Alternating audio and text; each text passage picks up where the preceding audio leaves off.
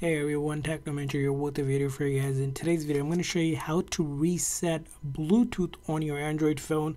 So let's get started. Now this will go ahead and reset and delete any connections that you ever had on the Bluetooth on your phone.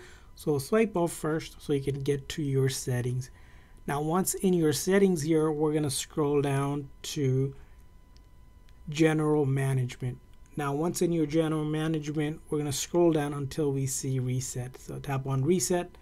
And right here, there is no specific option that says reset Bluetooth.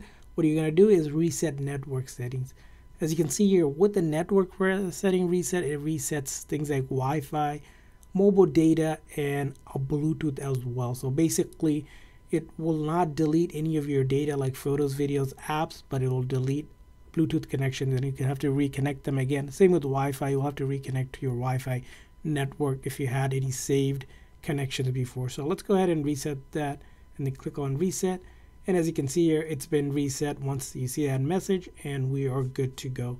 So that's how you reset your Bluetooth on Android phone. I hope this video was helpful, so please consider a like and subscribe button for more tips and tricks. We'll see you guys next time.